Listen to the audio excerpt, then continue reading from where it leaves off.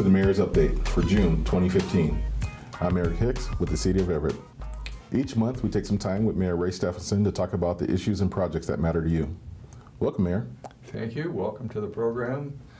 Megan's off on maternity leave, and we wish her well, she and her family. But it's great to have you here. Well, thank you. Thank you. It's nice being a guest host. Thank you for having me. Absolutely. Mayor, first I'd like to talk a little bit about the 2015 legislative session. Any updates with how the legislature is doing?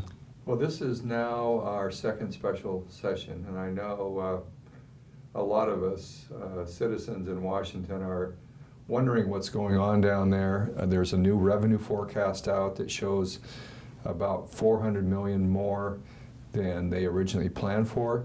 So I think that'll help relieve some of the requests that they're debating and talking about. There's a few things that are very important to the city and to the county, so let me mention those. One is our higher education request. We have a capital request to build the first significant Washington State University building on the Everett Community College campus. Actually, it's a corner of Broadway and Tower on the shopping center side. They're ready to start in July, but they need authority, so the legislature is going to have to act this month. And hopefully, if you're viewing this program at the end of June, we have good news by now. But we want to start that program in July. There'll be 3 new degree offerings through University Center, sponsored by WSU.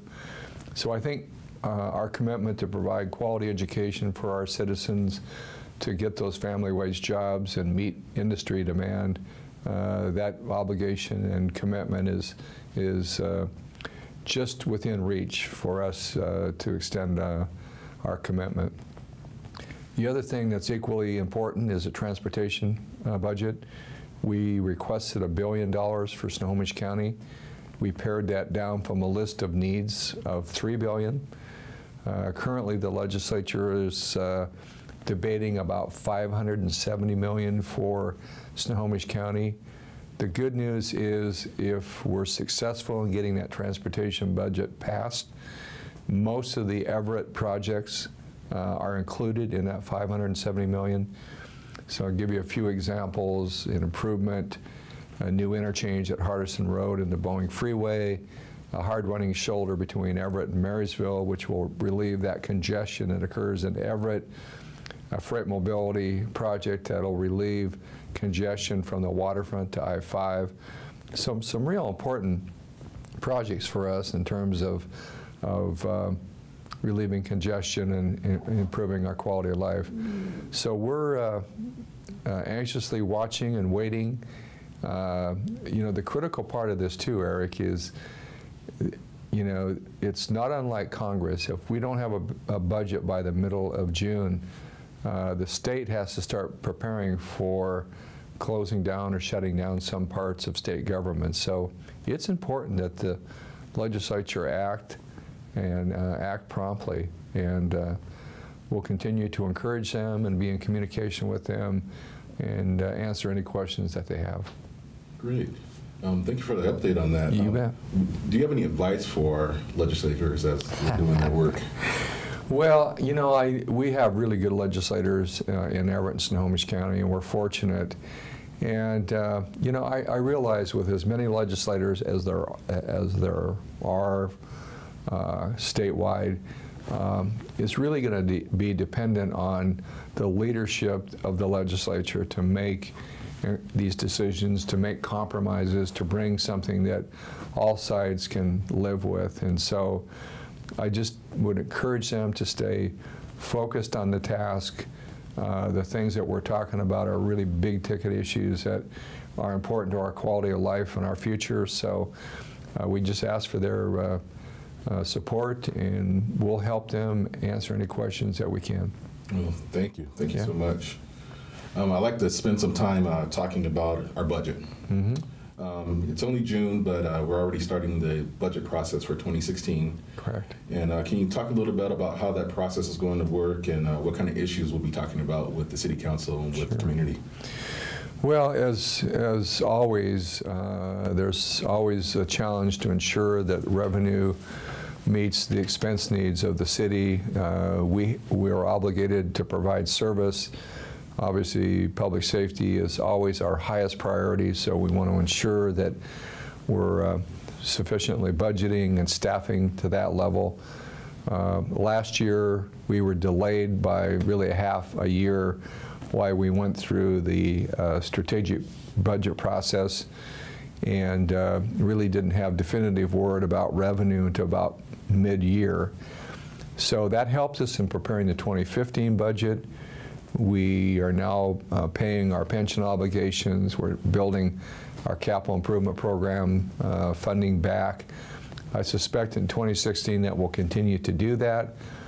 I think there'll be more opportunity for the administration and council to talk about some capital improvement programs that have been on our wish list to do, and hopefully we can move some of those forward.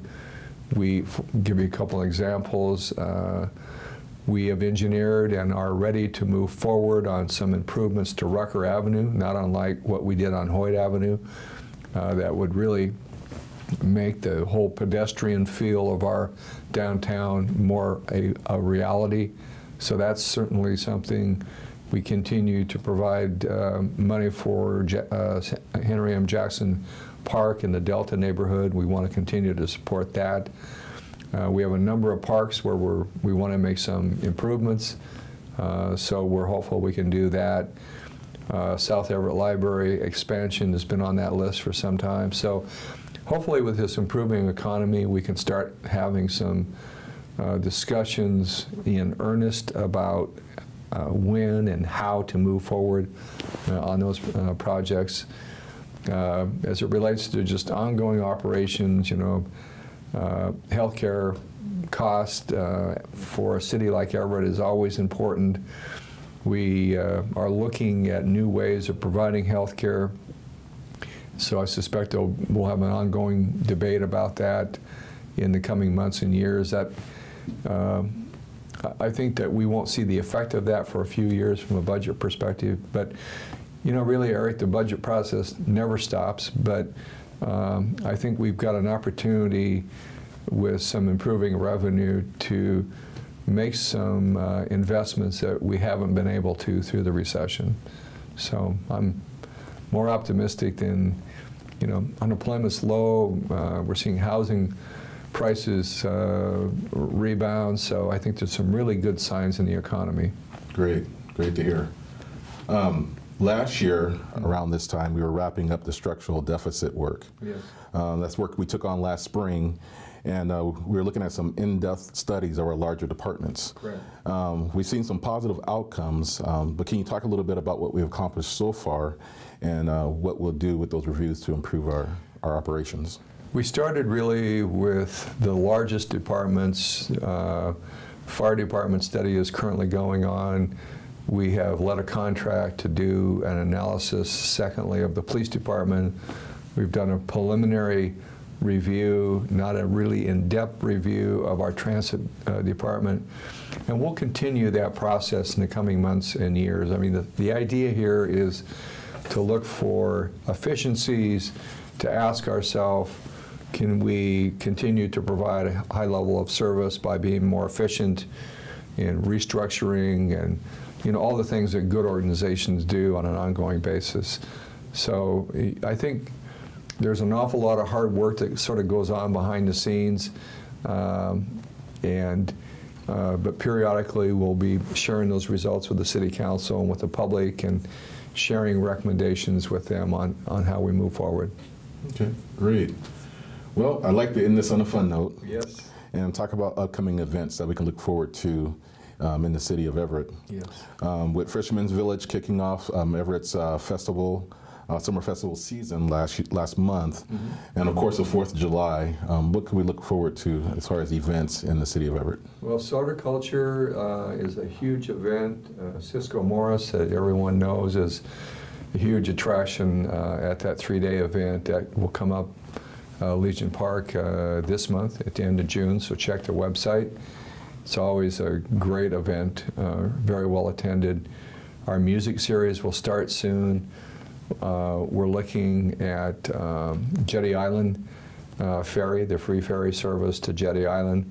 We're right now looking to see if we might be able to start it a little bit early, particularly with the pedestrian bridge closing at Howarth Park, and that was unfortunate. And I know a lot of people have been upset about that, and I understand that, but we just cannot risk public safety. When we know that we've got an issue that potentially could hurt somebody, we have to take that kind of action. And particularly as someone who's in the fire department, you know that probably better than anyone.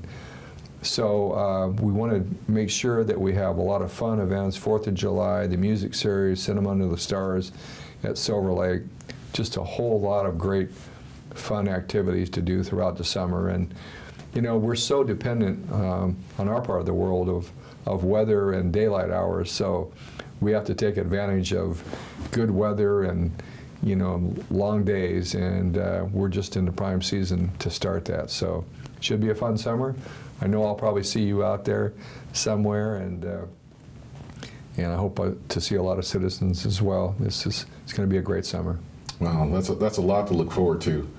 And I know soda culture is very popular, and parking can be quite limited. Yes.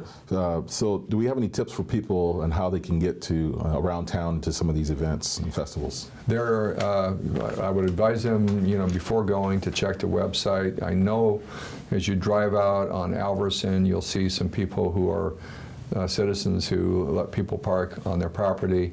There's a shuttle service, I believe, from Everett Community College. We have disabled parking as well in and around there. We have transit service and paratransit service. So there's a lot of different ways to get there. Or you could, you know, walk or run, I guess, as well. But yeah, there's, you know, parking is limited there. That's really the challenge. You know, the other thing to remember too, last year we were facing a major cleanup of Legion Park that had some trees being removed, and we changed that plan, so we've got Legion Park again, and look forward to seeing everyone out there this summer. Mayor, thank you for those updates. Absolutely. Good to see you. Thank you. Thank you for joining us for the Mayor's Update. We hope to see you again next month.